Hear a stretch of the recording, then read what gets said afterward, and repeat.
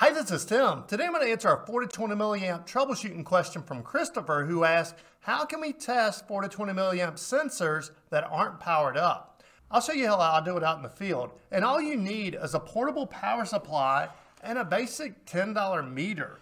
And for my portable power supply, I actually use the PLC Tools SIM-ALP2 that we use to simulate the sensor out in the field. It also has a voltage source mode. And in voltage source mode, you can power up to 10 volt. And 10 volt is going to be enough to power up your typical 4 to 20 milliamp sensor.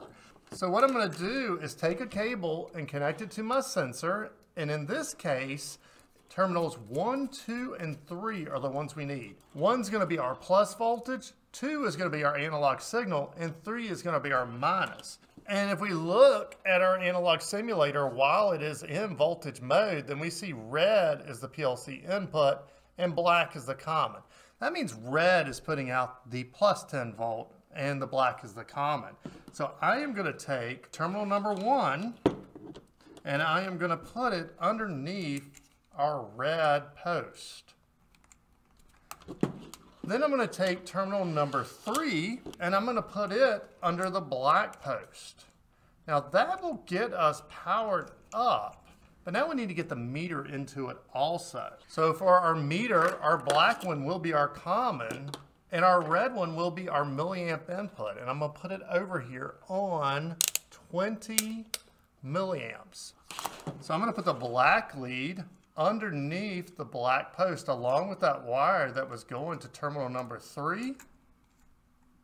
Then all I have to do is take the red lead of my meter and touch it to terminal number 3. So I have my meter at 10 volt and now we can see that we're getting a signal. It's showing roughly 11 milliamp right now. Now if I can get everything in my hands here, I'm showing roughly 10 or 11 milliamp, and as I get it closer here, because this is inductive, and you see it goes down. And so here I can test this sensor and make sure it works simply by using a portable power supply. Now, sometimes you can actually get this to work with a 9-volt battery. It's always marginal with it, because like this particular sensor here is 10 to 24 volt. And so sometimes they'll power up, sometimes they won't. To learn more about milliamp signals, click here.